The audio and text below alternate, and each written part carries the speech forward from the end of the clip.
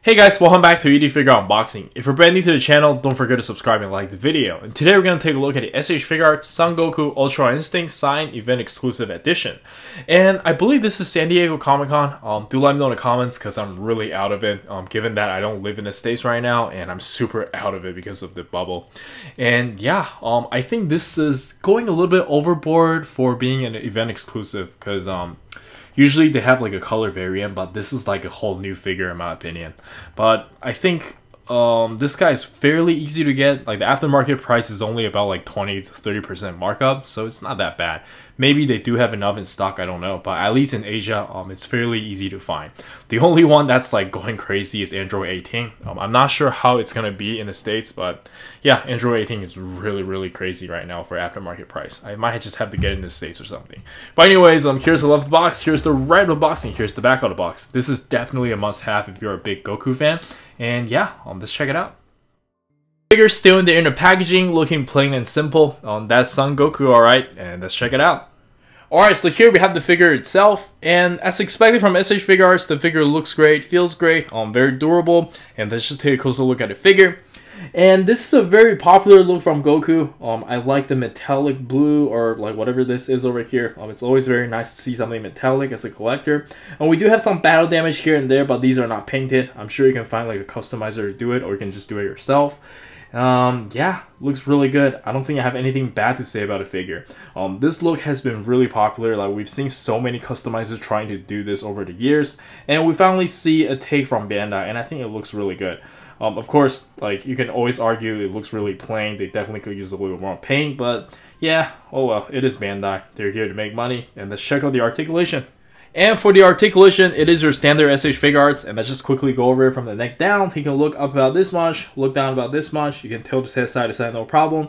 And his shoulder, I believe we have a butterfly here for you to use the Kamehameha, so yeah, it's there. Just a ball joint here, raise his arm up about this much. This is just a ball here as usual. And you have bicep swivel, can curl about this much, which is quite a lot, and you do get the ball wrist. And for the ab crunch, you can't really bend forward too much for this guy, which is kind of disappointing, but you can bend backwards about this much, which is pretty good. And for the leg, of course, the 2.0 hip, and you can move the belt over here, bend about this much, thigh swivel, side-to-side pivot, and toe hinge. And I believe that's it for the articulation. It's your standard S.H.Figuarts Dragon Ball articulation, and let's check out the accessories. And for the accessories, we can start with the default face, and I think they nailed it here. It looks really good in my opinion. And next up, we have a teeth gritting face, and it looks really good as well. And then, of course, we get a shouting face. This is also very standard for Goku figures.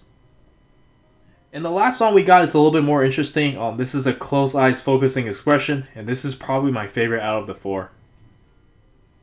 And for the interchangeable hands, it's really standard for Goku, so I'm not going to waste your time. And let's just check out the action poses.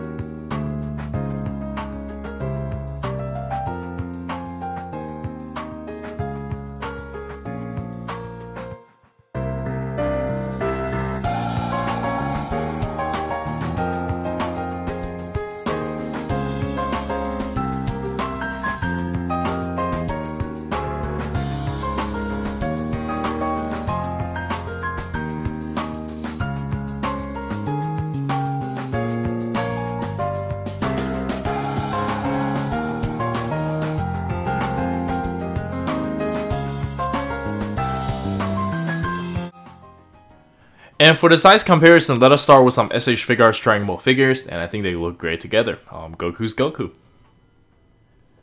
And then we have some of my favorite Mayfax figures, and I think they scale pretty well together too.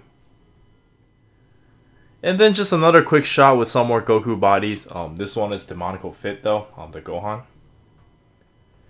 And lastly, we have some Figma figures, and let's jump straight into the final thoughts.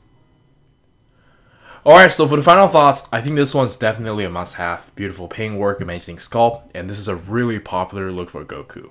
Everybody wanted this look for a very long time. The battle damage with blue short, very cool. And yeah, I think that's it from me. Do let me know in the comments on what you think. And consider this is an event exclusive. The price is actually not that bad for aftermarket, and I'm comparing to like the previous years. The only San Diego Comic-Con I've been to is the one where they sold the Frieza Saga Goku. Very nice experience, brings back a lot of memories.